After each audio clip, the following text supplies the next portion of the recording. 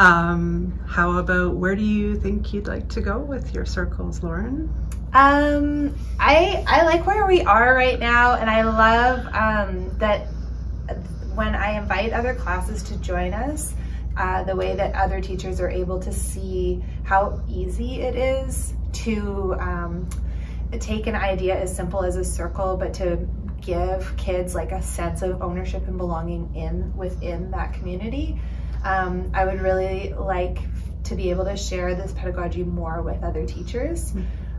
So I feel really proud of the work that we're both doing and that we're doing in this school in our district, and I really am excited for the circle to get bigger. How about you, Megan? That's a great question. Where are we going with circle? We started using a few years back like a paper circle template to kind of look at student needs. So with the physical, emotional, mental, and then we don't use spiritual, we use interconnected. And looking at particularly Indigenous kids and where are their needs. So do they need some more academic support? Do they need more social emotional?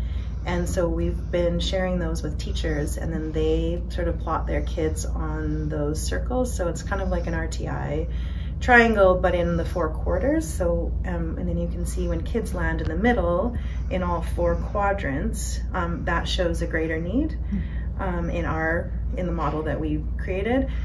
So using that more, I was a little tentative at first, but working with Marcia, our Indigenous support worker this year, that collaborative approach, and just realizing the more we use things and the more we create them as part of our cultural community, the more familiar we are with them, and they do become more useful. So there is a growing, like a period of growth where you might think, oh, maybe this isn't working, but to kind of work through that. So lit circles this year, I was like, oh, is this going to work? And then it did. So next year, I just hope to have a bit more confidence in using circles in not whole group, which is really useful classroom management wise and just communication wise, but saying, okay, look, let's do this on paper. Let's do this in small groups. And then even in staff meetings, I would love to see more. We had our initial circle this year, and I think it was really powerful and community building, and just to kind of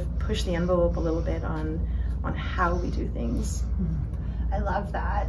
I loved that staff meeting too. I thought it was a really great kickoff to the year. We were all, it was intimate, because it's so important, I think, to share and to understand the person as a whole. And I'm thinking of our students and of ourselves as teachers.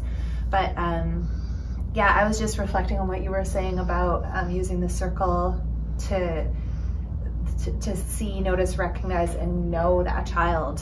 And I think sometimes we forget about that. And I think that it is so, so important. So having, a visual for the teacher to understand and recognize that that student isn't just a learning standard that needs to be met, and that there is a whole child. So I love that.